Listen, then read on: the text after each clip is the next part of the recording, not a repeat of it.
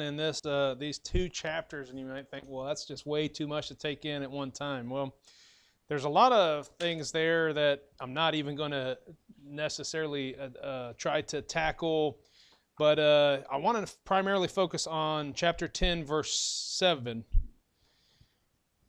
It says, "But in the days of the voice of the seventh angel, when he shall begin to sound, the mystery of God should be finished, as he hath declared to his servants, the prophets." And so, the mystery of God finished is the title of the message. The mystery of God finished. One day, all the mysteries, will be finally concluded. And all the things that we don't completely understand, they will be past. And so there's certainly a lot of mysteries even in this. And I was talking about a little bit about this morning, actually, for our word study in Sunday school. We talked about mystery, the word mystery in the Bible. And there's a lot of different things that the Bible calls a mystery. And there's certainly, even Revelation. You think about the book of Revelation. Well, obviously there's some things in Daniel that were still kind of a mystery. Things that were shut up, they were concealed. That's what the word means, to be shut up, concealed. And it remained a mystery. So then the book of Revelation comes around and you think, okay, good. Those mysteries are going to be revealed. But then even after they're revealed, there's still a lot of mysteries that you just still don't completely get. And I feel like, I like listening to people, lots of different ideas, and it's real easy for me to be like, well, I'm not so sure about that. I don't know if I believe that. Well, it's like, offer something else then. But my approach is usually like, I'll just let them guess, and I'll just, stick with the basics, okay? So we're going to look at all the events that are going on in these two chapters. And if you remember where we left off, it's been a few weeks, and so we might do a little bit of touching up, re-explaining a few things. But where we kind of left off, we talked about the different judgments, the trumpet judgments. And the first three, or the first four, had a lot to do with fire, and there's the destructive nature. But then he says there's going to be three woes. Woe, woe, woe, the angel says. And it talks about these different woes. And then you remember we read about the fifth angel that came, and there was these locust scorpion type creatures with the face of a man and hair like woman, and weird creatures. But they come out and they torment people for 5 months. People wishing that they could die, but they can't, as they're tormented by these locusts. And that says, okay, that was one woe. And then there's two more woes left, okay? In fact, let's look at that. Back up to chapter 8 real quickly, 8 verse 13. "And I beheld and heard an angel flying through the midst of heaven, saying with a loud voice, Woe, woe, woe to the inhabitants of the earth, by reason of the other voices of the trumpet of the three angels, which are yet to sound." Okay, so we know it's talking about the the fifth angel, sixth angel, seventh angel have to do with these woes. All right, so then we know that locust was the fifth angel. Those locust creatures was one of the woes. And then chapter 9, verse 12, look at that. It says, "One woe is past, and behold, there come two more woes hereafter." So then verse 13, you see, and the sixth angel sounded, and then that's when you begin to read about this army that comes up of 200 million they're riding horses. But no, not just ordinary horses. These horses have faces like lions and tails like serpents, and they shoot fire out of their mouth. You're thinking like, this is sci-fi, right? Revelation's a cool book, man. And a lot of sci-fi and different fantasy type things. They got their creative juices from reading the book of Revelation, I think, because this is some pretty amazing stuff. But it's not sci-fi. This is real. This is stuff that's going to happen. And of course, after all this happens, and then chapter 9, verse 20, we see that a third part of the population is killed, and yet it still does not, that population does not repent. It says, "Neither repented they of their murders, nor of their sorceries, nor of their fornication, nor of their thefts." And so God is pouring out his wrath and his judgment upon the earth at this point for the wickedness that exists still, that must be judged. Now, thankfully, all of us, all Christians, all believers are gone at that time. Now, if we got what we deserved and we were really judged according to our wickedness, we would probably be enduring the same pain, wouldn't we? And we would ultimately be thrown into the lake of fire for all eternity if we got what we deserved. Thank you, Lord, for that sacrifice of the Lamb, which keeps coming up in Revelation. Hey, by Him we've overcome all that. All right, not because we're so good and so we don't have to endure these things. It's because we held on to the Lamb. We got saved by the blood of the Lamb, and so praise the Lord for that. But it's interesting, like I read this sometimes and think, well, why do we even need to know all this stuff if we're not going to be here? And what's ironic about that is growing up, I was taught like none of Revelation has to do with us. I mean, after the churches in chapter 2, chapter 3, and then there's just nothing until the very end. But all the seals and everything doesn't have to do with us. Well, we are there for the first 6 chapters. I say we, I'm talking about the saints. We are there for the first 6 chapters, and then we see what's going to happen after we're gone. And I don't know if we get to front row seats to be able to watch these things happen. I mean, the 144,000 apparently do. The 2 witnesses apparently get to see what's going on. But we get to read about it nonetheless. Right now, we get to read about all the things that God's going to do to cast judgment upon the earth. So anyway, one woe, these weird creatures that come out of the earth. Second woe, this big army and us and all this population is going to die. But then when we get to chapter 10 and we're waiting for the next woe, it doesn't seem to come. And I'll just tell you a little foreshadowing here. Once we get to that woe, you're thinking, oh man, this is going to be good. This is going to be some huge significant thing that's going to happen. And then whenever you read it, you're just like, where was it? I didn't see it. It doesn't happen. So we'll get to that in a second. Okay, so now we get to chapter 10, and we're still in the second woe, but we see a whole lot more that's going to unfold. All right, not just these locust creatures coming out of hell, but we're going to see all these things.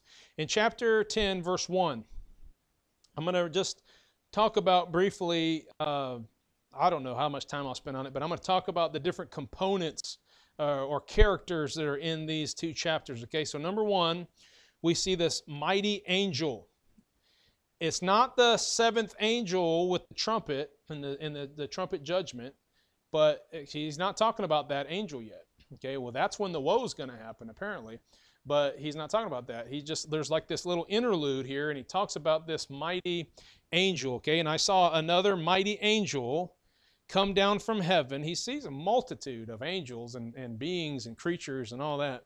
And it's like almost like everybody has their little part to play in the end times. Every angel, every elder, they've all got their part to play.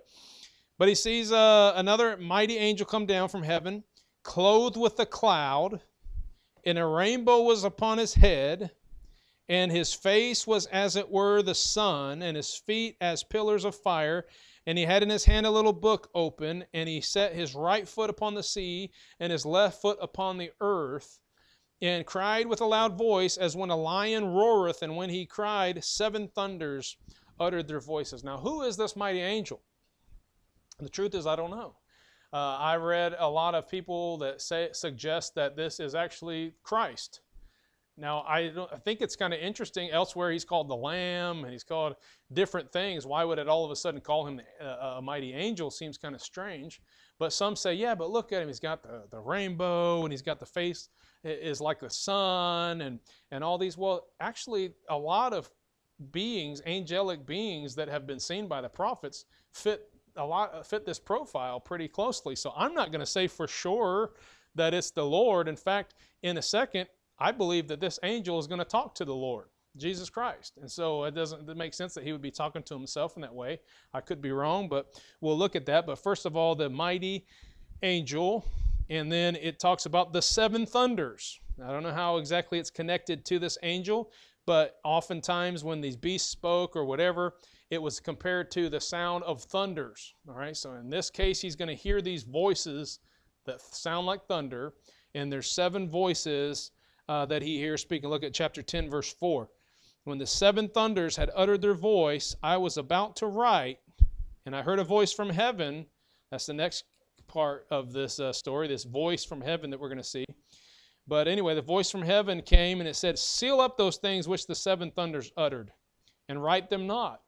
So there you go. There's another mystery. We don't know what was written, or what he was going to write, what those thunders said. It's a mystery. All right. Then the voice that comes, right? We just read about that in verse 4, and the voice out of nowhere seems to say, hey, right? Don't seal that up. And then all of a sudden, verse 8. He refers back to that voice. The voice which I heard from heaven spake unto me again, and said, go and take the little book which is open in the hand of the angel which standeth upon the sea and upon the earth. And I went unto the angel and said unto him, give me the little book. And he said unto me, take it and eat it up, and it shall make thy belly bitter, but it shall be in thy mouth sweet as honey. Now, I know if you read from other prophets, like Isaiah, for instance, they do similar things. There's this roll of a book. They eat in the mouth, bitter in the belly. I mean, this is a weird kind of picture of what you're seeing here. But the idea is that this prophet has got something that he's going to have to deliver that's kind of bitter. This is the only thing that I can get from this. But when he takes it, it's sweet to the mouth. And I've heard the analogy that kind of like that when we read the Bible. We study the Bible, it's sweet to us. We love it. And then whenever we preach it, though, it's not received very well by other people. They think it's bitter, and they think it's a bad thing. And so that is the idea here. But all these little things are kind of mysteries, okay? Now look at verse 7. This mighty angel, like I said, he's not the 7th angel. And in this verse, he's actually going to introduce the 7th angel. He's going to talk about the 7th angel. So verse 7 says, but in the days of the... Let me see here. Back up and start with verse 5. And the angel which I saw stand upon the sea and upon the earth lifted up his hand to heaven, and swear by him who liveth forever and ever, who created heaven, and the things that are there, that therein are, and the earth, and the things which therein are, and the sea, and the things which are therein, that there should be time no longer. Now, who is it that created the world? Who is it that created the heavens and the earth? It was the Word of God, right? And so we know the Bible several times talks about Jesus. All things were created by him, and they were created for him. And so here, if this was Jesus, he'd be swearing by himself, which seems kind of odd. But he says he's swearing that there shall be time no longer. And I think the idea here is that he is just saying, hey, this is it. What's going to happen? This is the finality of all these things. There will be time no longer. There won't be any more time. We know there's time after these events because how long is the millennial reign? The Bible says it's 1,000 years. So there's going to still be time. But I think the idea... this is the end of all things. It's finally here. And there's not going to be a wait any longer for it to happen. I think that's what he's saying. Okay, but verse 7. Now, this voice is still this angel is still talking. But in the days of the voice of the 7th angel, when he shall begin to sound, the mystery of God should be finished, as he hath declared to his servants and the prophets. And what I get from this, what I think he's saying, is that when this 7th angel sounds, everything is going to be done.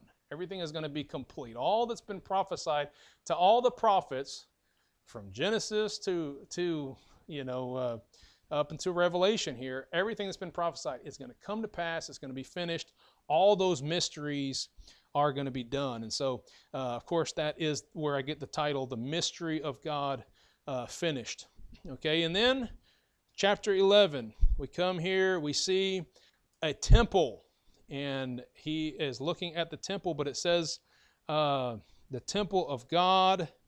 Let me see here. He's rise and measure the temple of God. Let me just read this whole thing. Okay, verse 1. And there was given me a reed like unto a rod. Now this would be sort of like what we would use today would be a tape measurer. And the idea was, elsewhere we see somewhere where they used a rod, I think it was Ezekiel, used a rod that was 3 cubits. All right, remember we recently talked about this. A cubit is like the size of here to here, but everybody's cubit's going to be different. So you needed a standard, and so somebody would measure maybe 3 cubits and mark it off, or whatever, and then this is now your measuring stick, if you will. You have your measuring. So it's not a surprise that he has this rod. That's a normal way for them to measure things. And he begins to measure the temple. And then he says, another mystery to me, but the court which is without the temple leave out and measure it not, for it is given unto the Gentiles. In the holy city shall they tread underfoot 42 months. And then next on the list of all these different characters are the 2 witnesses. All right. In verse 4 he says, verse 3 says, and I will give power unto my 2 witnesses, and they shall prophesy 1,260 days, clothed in sackcloth. These are the 2 olive trees and the 2 candlesticks standing before the God of the earth. And so we'll stop there for a second. And he mentions these 2. Now again, in Zechariah, let's go ahead and find this. This could be dangerous because I don't have this marked. Zechariah.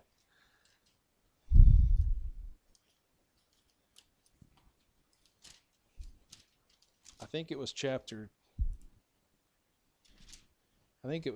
2.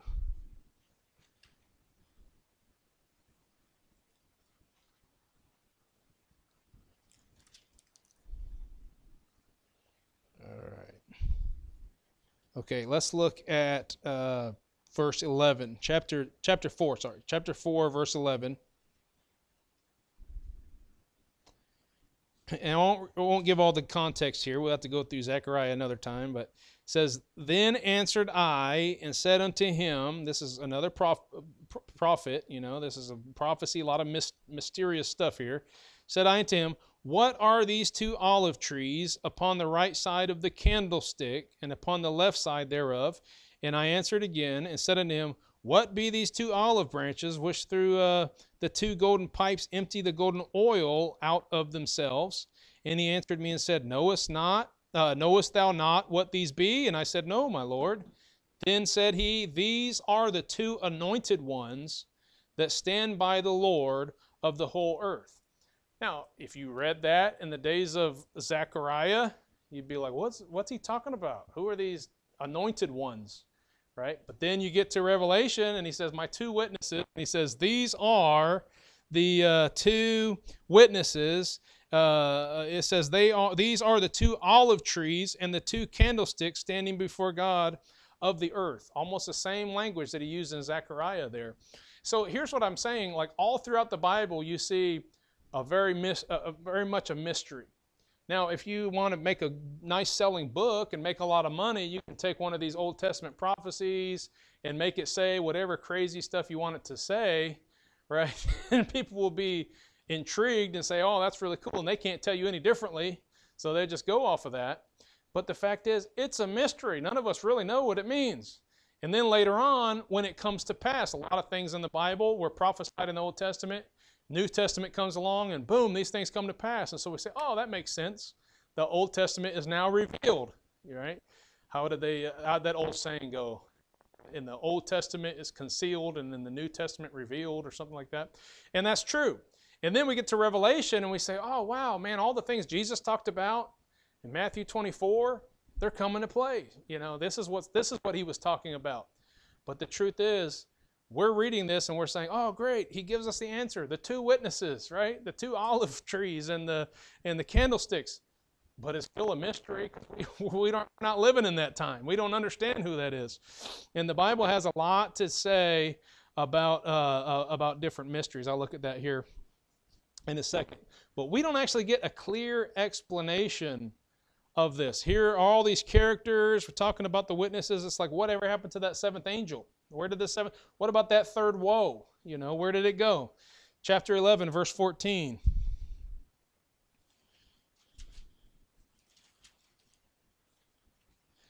The 2nd woe is past, And behold, the third woe cometh quickly. Oh, here it is.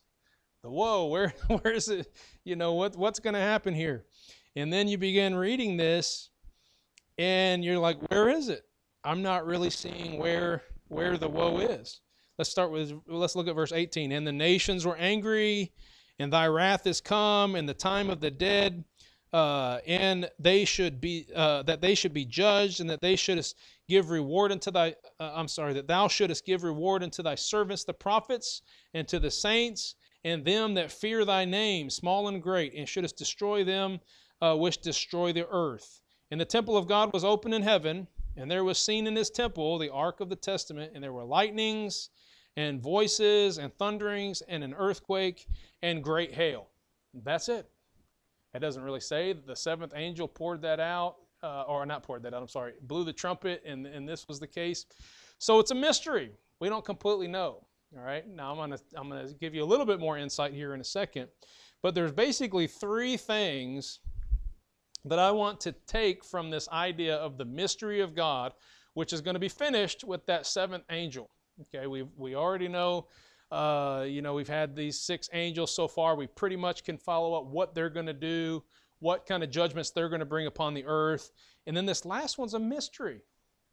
And let me just say about the 2 witnesses, I think that he's kind of taken a little, it's like all these things are going on while everything else is going on, because the 2 witnesses are there, it says, for 3.5 years, if you do the math there. And so obviously he didn't introduce them when they first came on the scene. So because of the events that are going to happen in chapter 11 with the 2 witnesses, he just kind of says, okay, by the way, let me just get you up to speed. There were these 2 witnesses, and he gives all the details about these witnesses.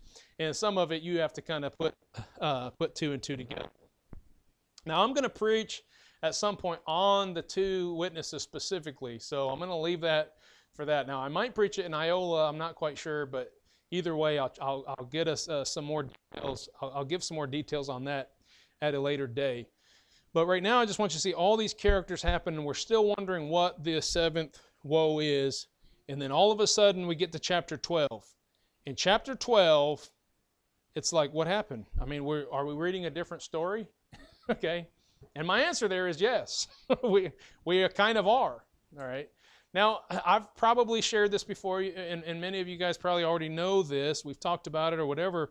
And I preached in Iola a while back where I briefly explained this idea, and I didn't know what to call it exactly, so I tried to make up a word. I'm good at that. I made up a word this morning, and what was the word? It was called, let me see here, the personalness. Did you know that's a word? That's a word. Personalness. Anyway, but I made up this other word. It doesn't exist.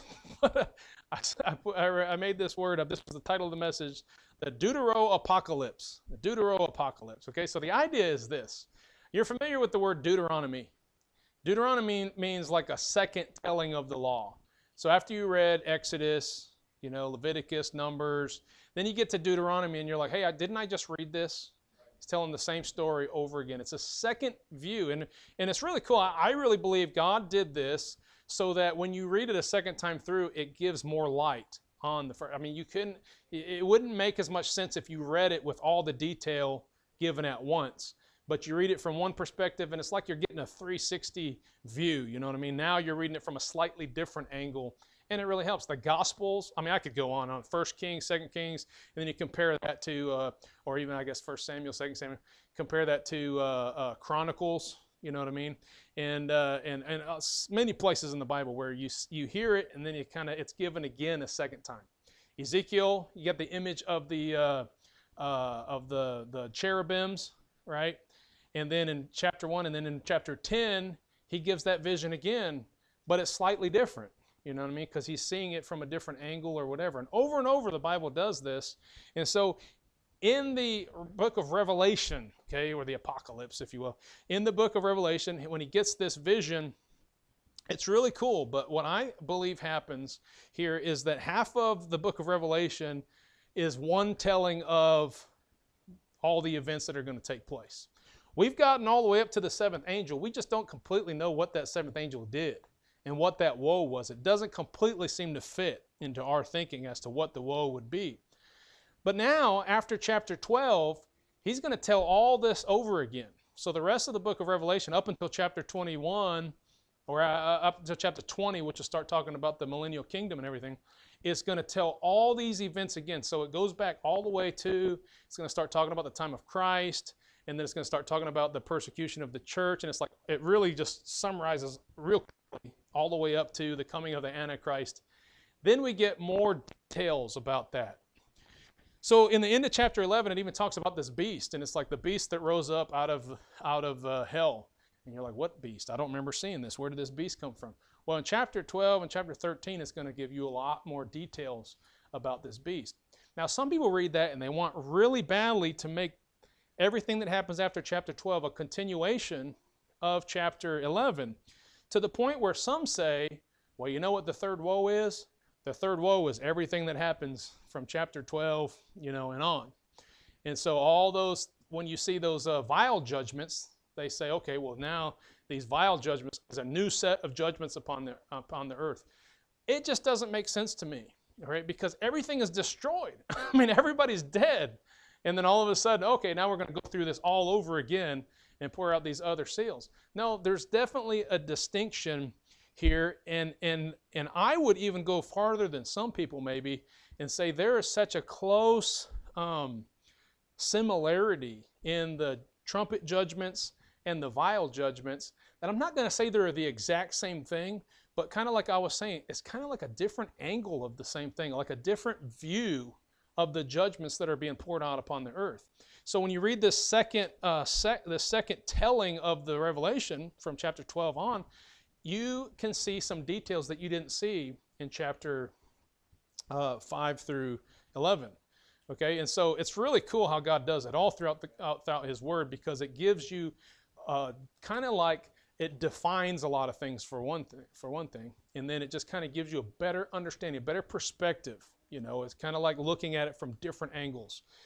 Some of you guys know I've been drawing a lot of animals for this coloring book I'm hoping to do. Long story, okay? I'll give you more details about it later. But recently I was going to draw a shark. And so I looked up a reference, and I looked up a shark, and this image came up that was three-dimensional, and you could just take your cursor and you could move that thing and you could see the underneath of it, you could see the side of it, and I was like, well, that's really cool, because sometimes if you're looking at a reference and it's a little angle, you're like, oh man, I wish I knew what was on the other side of that, right? Well, God gives us His Word in like a three-dimensional view. You can see all these different angles of it if you just read the Bible and you trust that He's given you everything. And so the world doesn't understand that, and they say, oh, there's all these contradictions. No, there's not contradictions. It's just you're seeing it from different angles, and when those two come together, you get a full picture of what's happening. Kind of like this morning in Iola, I mentioned this morning, we're talking about bearing your cross. All right, everybody has a cross that they have to bear, and I was talking about how the Bible talks about Jesus bearing His cross. Right? In John, it says He bore His cross to Golgotha. And then in Matthew, Mark, and Luke, you're reading those, and it's saying there's a man named Simon of Cyrene, the Cyrenian, whatever, who was commanded to bear the cross for Jesus, right? And you look at Luke, and it says, well, he bore the cross after Jesus, okay? So some people say, well, there's a discrepancy. He bore the cross, and then other people say that, in John it says that Jesus bore the cross, and so there's a discrepancy. It's got to be wrong. And others say, no, that can't be true. And so they point to Luke right there where it says He carried it after Jesus. And so how many times, we've all heard this, that Jesus was carrying the cross and He fell beneath the weight of the cross. Okay, there's songs about that, and any depiction you've ever watched, any movies or something like that, you always see that He's carrying the cross, and because He's been beaten and had such a hard time, He's weak and He can't take it. And so He's fallen and He can't carry the cross. And so, hey, you, Simon, carry this for Him. And so then they say He carried it after Jesus. So like Jesus carried it first, couldn't handle it, and then Simon did. Well, really, there's a more beautiful story to that. And if I have never shared it before, I probably will sometime. But if you look at the story of Isaac when Abraham was getting ready to sacrifice him, he was obeying the command of the Lord, And obviously he didn't have to go through with it, but in that process it says that they loaded up the beast. Okay, I don't think it calls it a donkey. I think it just says a beast of burden. Okay, and he loads up the wood on the beast, and then they go to the mountain. And when they get to the mountain, they take the wood off of the beast, put it on the back of Isaac, and then he goes up to the place where he's going to be sacrificed.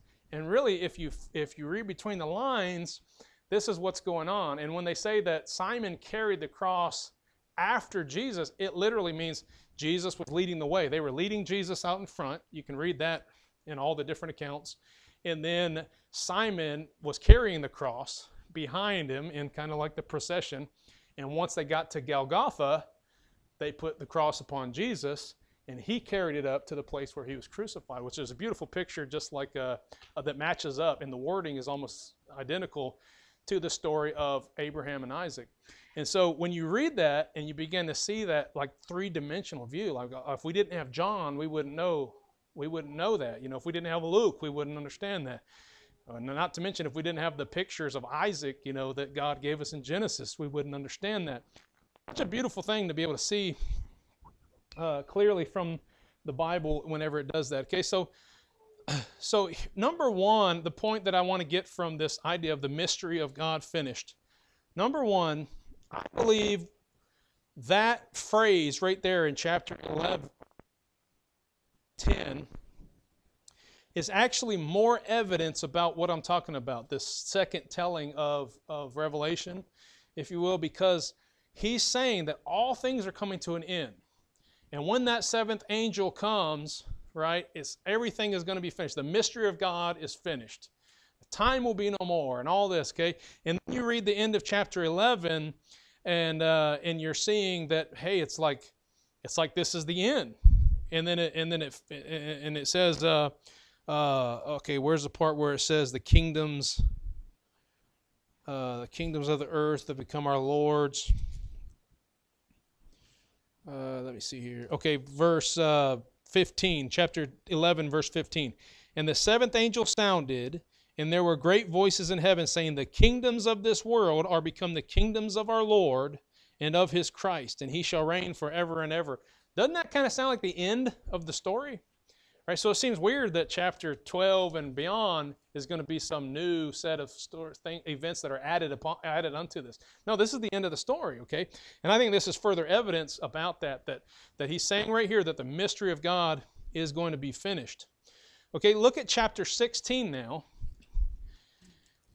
And we'll get to this in time, but when you see this second telling, now you're going to see angels pouring out these vial judgments. And they match up those trumpet judgments very closely. Okay, and so whenever you get to chapter 16, verse 17, you're now going to see more details about this seventh angel, the judgment that's poured out, or the third woe, if you would, okay? And I want you, we'll go back and read 11 here in a minute, but let's read this chapter 16, verse 17. And the seventh angel poured out his vial into the air, and there came a great voice out of the temple of heaven from the throne saying, it is done. Wait a minute, I thought it already was done back in chapter 11. Well, it was. Now we're telling the story again, okay? And there were voices and thunders and lightnings, and there was a great earthquake, such as was not since men were upon the earth, so mighty an earthquake and so great. See, we read about that in chapter 11, verse 19. It says, and the temple of God was open in heaven, and there was seen in the temple the ark of his testament, and there was lightnings and voices and thunderings and earthquakes and great hail. But it didn't really elaborate on that much. Here in chapter 16, it's elaborating a little bit on that, and it's saying, men, it was such as not since men were upon the earth, so mighty an earthquake and so great. And the great city was divided into three parts, and the cities of the nations fell. And great Babylon came in remembrance before God to give unto her cup of the wine of the fierceness of his wrath. And every island fled away, and the mountains were not found, and there fell upon men a great hail. Now, chapter 11 ended with, and great hail. Okay? It says it gave a great hail out of heaven, every stone about the weight of a talent. Now, I don't know how much that is, because I don't think it's like the old saying, which weighs more, a pound of bricks or a pound of feathers. You ever heard that? I wonder how many of you guys get it. A lot of people don't get that. You're like, oh, a pound of bricks obviously weighs more than a pound of feathers. No, it's a pound, whether it's a pound of feathers or a pound of bricks. Okay, I don't think it's like that. I think a talent is different, because I read somewhere, I don't know if I believe them or not, because you just don't know. But I read that a talent of silver was like 100 pounds, and a talent of gold was like 200 pounds. So I don't know what this is a talent of, a talent of rock, I guess. I don't know, a talent of hail, okay? But we're talking about a great weight, okay, that would just crush a person coming down from the sky.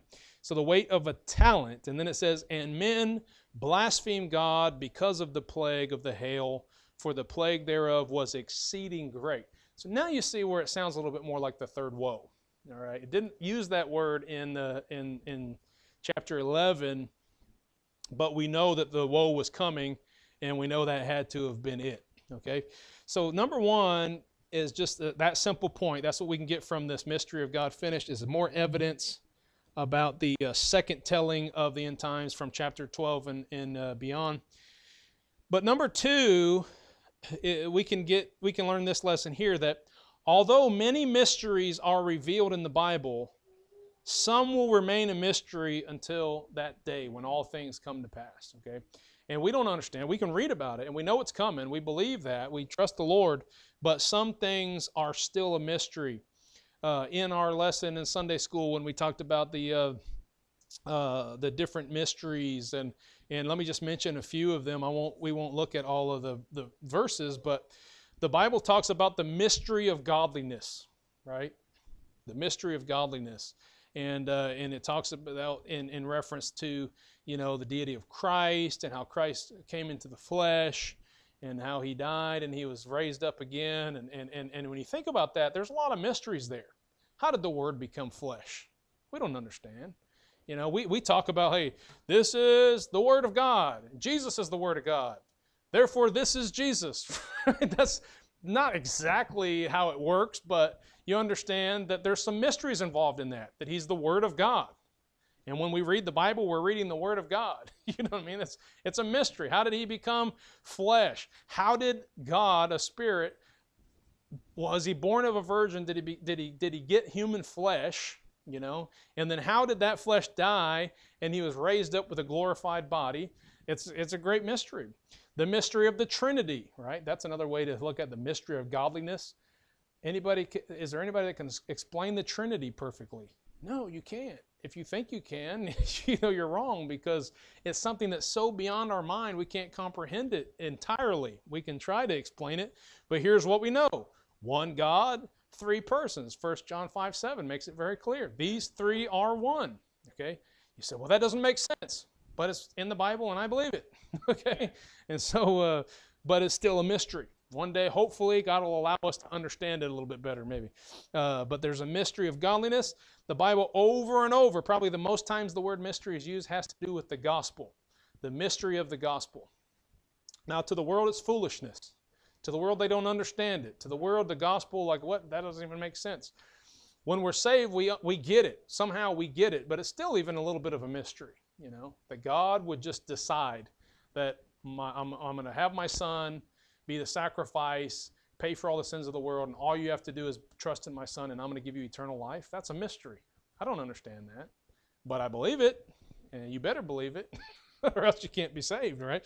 That's the mystery of the gospel. Paul says, pray for me that I might be able to make known the mysteries of the gospel, and that's our job, by the way. Right? It's not that it's a mystery in that people can't understand it. It's that it's a mystery that we understand it. It's concealed to them. They don't understand it, but our job is to make known the mystery of the gospel. And so that's our ministry. But the gospel is a ministry. The Bible talks about the ministry of faith, equally related there to the ministry of the gospel, mystery of the gospel, the mystery of the blindness of Israel. Okay, all throughout the Old Testament, there was actually little pictures or foreshadowings that one day the gospel would go to the whole world and all Gentiles would be able to get saved and they would be able to know Jesus and the light would shine to the Gentiles. But look, the Jews didn't know that. They didn't understand that. They thought it was them alone. And to this day, Jews think, hey, one day, we're gonna be back in the land and we're gonna rule and reign the world and all the goyims are going to be serving us. That's Gentiles. They're going to be serving us, and they still believe that to this day. And they've always believed that because they didn't understand that when Christ came, he was coming for the whole world. Amen. And of course, they rejected him. And there's a mystery Paul talks about in Romans 8. He talks about the mystery that blindness in part has come to Israel. Okay, and I'm telling you, it's a mystery. A lot of people got all kind of weird views on what that means and what's going to happen in the end times and all that. But it is a mystery, a bit of a mystery. There's a mystery if you read 2 Thessalonians and 1 Corinthians 15. There's a mystery about the iniquity of man and the rising of the Antichrist and the resurrection of the saints. I mean, all these things are referred to in the Bible as mysteries. And then Ephesians 5:32 talks about the mystery of the bride of Christ. He's talking about husbands loving your wives, and then he says, hey, this is a great mystery, but I speak concerning Christ and the church. Okay, so the Bible is just filled with mysteries. Now, sometimes, like I said, the mysteries are revealed and explained. It's kind of like when the disciples asked Jesus, like, why are you speaking in these parables? We don't understand these parables. And he's saying, I'm speaking in parables because it's for you to know the mysteries of the kingdom, right? But it's not for them to know. The disciples are kind of like, well, we would like to know, so explain it to us. Because even whenever he explained it to them, it was still a bit of a mystery. It's not that they weren't saved, that they didn't get it.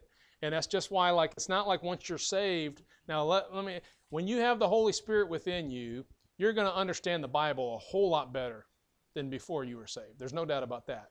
But nobody's just going to pick up the Bible after they get saved and just read it and just everything just makes 100% sense in their mind. It's going to take time. There's still a lot of mysteries. There's still a lot of unknowns.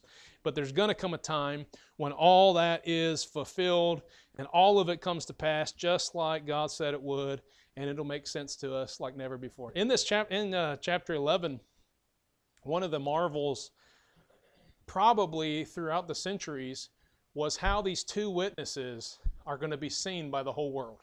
Because that's what he talks about. They're finally going to overcome these. I mean, God allows it to happen. Overcome these two witnesses, and these two witnesses are going to lie dead in the streets. And it says the whole world is going to watch them, and they're going to be rejoicing, and they're going to be giving each other's presents, and they're going to be. Now, for many, many years, many centuries, I'm sure people read that and said, well, how's the whole world going to see that? Then somebody comes up with television, and it becomes a household item. Everyone has television. They said, whoa, maybe everybody's going to see it through television. Then they came up with internet. Hey, everybody's got Wi-Fi, dial up. That's my day, back in the 90s. Really slow access, but people still thought, oh, wow, the internet, everybody's going to see it. Now, in third world countries, in huts in Africa, they've got smartphones and they can look stuff up and they can watch things. And there are literally people who will keep observing. I remember whenever there was a giraffe that was having in the zoo. It was having a baby. Do you remember that? Everybody was watching this. Well, not everybody, but okay, I did once or twice. But and it's like live stream. You could watch this giraffe, and everyone's waiting for this giraffe to have a baby. So for like a week or something like that, people are tuning in, and they're just coming back. Did it have it yet? Did it have it yet? And they're watching this camera that's just focusing on this giraffe, waiting for it to have its baby. Finally, it had a baby on live TV, and the whole world was watching. Okay, not every individual, but the whole world had access to it for all over the world and could see this being born. One day, these two witnesses are going to lie in the street and they're going to say, these are the guys that have been causing all these plagues and bringing all these judgments upon us. And look, We overcame them. They're dead in the streets, mocking them, making fun of them. They're all happy, and they're, observing them online, no doubt. Now we understand that, but we didn't. Nobody would have understood that before modern technology. We understand a little bit clearer now about the mark of the beast and not being able to buy, sell, trade unless you receive the mark. We still don't completely understand that, but it's like we understand a little bit better, maybe, with the technology the way it is today. But one day, all these things will be revealed completely. We'll know it because they're going to happen. Which brings me to my third point, and that is this. I'm not going to spend any time on this at all, but God already knows how it's all going to end. And if you think about it, it's like all these things. I mean, I love reading the book of Revelation because you constantly have to remind yourself, like, it's not like we're reading about events that happened. Like, these are events that haven't even happened yet. And there's parts of Revelation, what I love is the thought that there are parts of Revelation where we're probably present in heaven, you know what I mean? And we're reading about this, and we're actually already there if we were reading it in real time. But the fact of the matter is, it's like everything is already done. God has got it all planned out. Now, I'm not talking about like He predestined everything to be exactly the way it is. No. He gave us free will. Our choices, have determined the course of events to some extent over the years, but He has a foreknowledge of how things are going to happen. And He does. He can intervene and allow things to move according to His will. And in the very end, He's already told us in the Bible what's going to happen, and we can rest assured that it's going to happen. All right, so you can have lots of questions about Revelation, about prophecy all throughout the Bible, about how does this work, how does that work, who are the two witnesses? I mean, you could go on and on speculating and having trying to figure out all these mysteries. Maybe you'll get some right, maybe you'll get some wrong, but the bottom line is that one day the mystery of God will be finished. All right, let's pray. Father, thank you for your word. Thank you for the book of Revelation. Wonderful ending, of course, to your word as you've given to us. And I pray, Lord, that you'll allow us to just live according to faith, and even in the things that we don't understand. I pray that you'll help us to just believe by faith and live according to what your word tells us to, trusting, Lord, that you're going to recompense us in the resurrection of the just. And I pray, Lord, that you will bless this church and the efforts that are given towards reaching the world with your gospel. We want the world to see our works that you may be glorified, Lord, not for our own glory. I pray that you'll help us remember that and keep that in our hearts, Lord, that we would please you and glorify you, be a light to the world, that we would shine the glorious gospel upon the world. I pray, Lord, be glorified now in Jesus' name. Amen.